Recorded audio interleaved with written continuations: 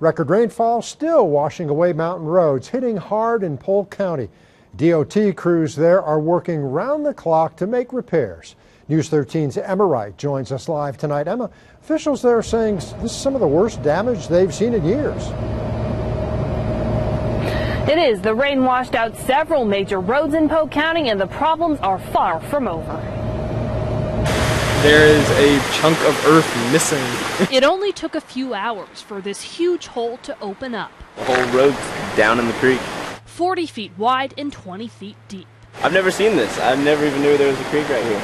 This is Peniel Road in Columbus. A major artery for Polk County is now literally split in two. This has been building up over the last several weeks with all the rain. Emergency Management Director Michael Crater says weeks of rain finally caught up to the already wet ground. The damage just started literally happening overnight. A big storm on Friday night also took out part of Highway 9. DOT crews spent nearly all day Saturday working to get it back open.